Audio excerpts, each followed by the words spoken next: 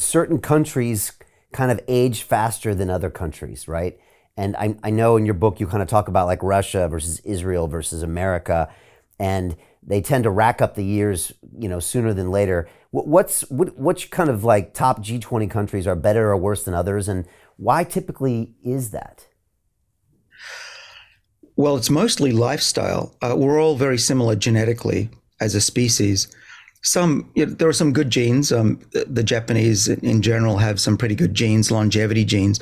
But across humanity, there are lots of genes that people have. The difference that actually we've noticed is that about 80 to 90% of longevity and health into our 80s, 90s, and beyond is due to how we live our lives across the planet. And there are certain cultures that, for historical reasons mainly, have the type of lifestyles that turn on the body's defenses against aging. Now, we all know that if we exercise and move and eat less often and focus on plants, that tends to be associated with longer life, as well as lower stress and more sociable communities. These are all things that make us live longer. And there are pockets of that around the world. There's areas of Greece and Japan, US, Australia. These are countries that tend to have a healthier diet, more community, exercise more, partially because of the climate, partially maybe because they're working on farms. But generally, it's all about lifestyle. And one of the things I've been trying to do, besides my medical research and developing medicines to help people, is to say, all right, the medicines are coming, the pills are coming. Until then, we need to stay alive for longer. And how do you do that? It's make sure we at least try to mimic those cultures and get our bodies to fight aging rather than just deteriorate, which is what a lot of modern society is built on. Brian, one of the problems with the world that we have now, particularly in the West and even worse in the UK and the US, is that we like to be comfortable. And the markets have given us a very comfortable life, those of us who can afford it. And the problem is that switches off our body's defenses against aging. Not exercising, don't eat well, always being satisfied with the amount of food we have, never being hungry. That's the worst you can have, because our aging rate just accelerates with that kind of lifestyle. Do most people look at you funny when you say, if you can be kind of starving, if you can be out of breath, if you can be cold, then you're going to live this long life? And people are probably looking at you and saying, well, 100 years ago, my grandparents were doing the same thing, or my great-grandparents, and they didn't live very long. Is it hard to get people's brain around that? Well, it does appear to be a contradiction until you really dig in and find out that, yes, eating less often was good for you, and being cold can be good for you, and being hot, and not having as much food, being thinner, is generally good for you to a point. The problem with our great-grandparents and even grandparents was that then they were not doing it in a way that was conducive to longevity, in the sense that they didn't get the right nutrition, and they were also plagued by infections. And you look at the risks from 100 years ago. Childbirth was killing people, cancer was killing people, heart disease was rife because of the type of food, a lot of fat people were eating. But if you combine the adversity, or at least mimicking adversity that they had in their lives, with adequate nutrition and modern medicine, that is what we believe gives you the longest life. And the important thing is, a lot of these adversities don't have to be extreme. They can be a little bit of what doesn't kill you, makes you stronger and longer lived. We call this process hormesis. And it's not about feeling like you're going to die or that you're going to starve. It's about giving your body a few of those hints, a little bit of exercise, even just 5-10 minutes a day, a little bit of hunger, skip a meal each day and substitute with tea and coffee.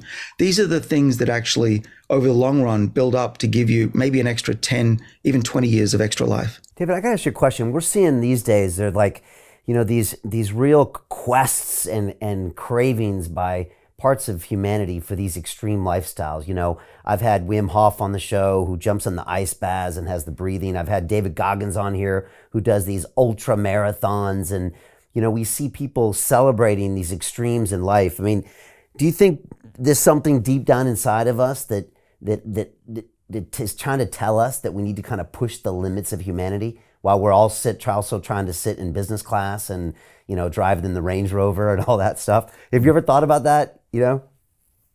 For sure. We as humans, we're not built for a comfortable lifestyle. Our bodies just fall apart if we give them too much of a good time. I call that the abundance mode.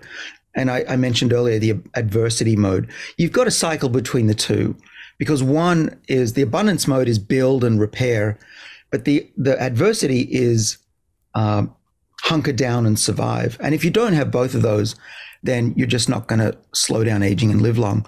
And I think there is an inbuilt desire for many of us to get back into more of that adversity mode. We feel better, we have more energy, we think better.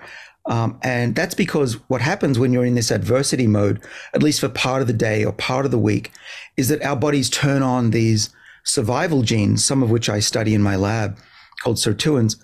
Without those, we become lethargic and our bodies have a much less metabolic activity, much less mental acuity. We put on weight, we don't feel as good.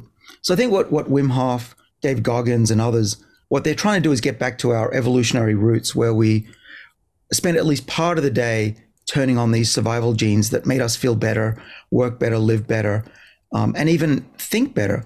And I also, you know, what they often tell us is that if we live these lifestyles, we also psychologically feel better. We feel better about ourselves, but also the hormones and the molecules that are released in the brain make us more optimistic, make us happier, make us more alive. And that's also what I think drives those guys or those people and many of us to have some adversity during the day. Hey, do you want to profit from crypto? Then join my DeFi Academy. The Crypto DeFi Academy will help you create generational wealth. But don't take my word for it. Listen to my students. When I first got into crypto, I remember thinking to myself, I need to learn more. Brian Rose, learning crypto, learning DeFi, gotta do it. I am so grateful that I jumped in and did this. I had to break through some limiting beliefs that I can do this, that I can afford this, that I can be in this. It challenges the things that are deeply rooted within us. Joining DeFi Academy has been one of the best decisions I have made on my blockchain journey. This course was a life changer, a game changer, a huge eye-opener, coming from knowing practically nothing at the speed of the learning over 4 weeks was just fantastic. The information you provided in this class was invaluable. I feel far more confident in my next steps. You took complex concepts and made them easier to understand. What's different than so many other ones is it just doesn't tell you what to do. It actually makes you do it. This is for people who are serious about becoming traders. This is the way it should be done. I realized from this learning experience again that it is not about what you learn, but about who you learn it from. The energy was insane. I've never experienced such incredible energy on a live call. Brian Rose, you are a legend, my friend. It's the only thing in the market where you can get all information and learn everything what you need to know. Everything is so clear and so well done, and I am just forever grateful for this program. It made me feel so much more confident about crypto than I did before. I did not anticipate how passionate I was going to become about it. This course has been like a big learning experience for me, not just in the crypto space, but just an overall balance of life. What I've learned is, how to take ownership, of my life in a way that I really hadn't before. Yeah, you can't put a price on that, really. I would recommend it to anybody, top notch. Excellence does not come cheap. So if you want excellence, you gotta pay for it, but it's so worth it. Pull the trigger. That's what this course is about. You're not gonna regret it, really. It's amazing. Thank you, Brian and team. So what are you waiting for? Crypto is happening now. Click the link below, submit your application, and let me mentor you on how to create generational wealth and build the decentralized financial infrastructure of the future.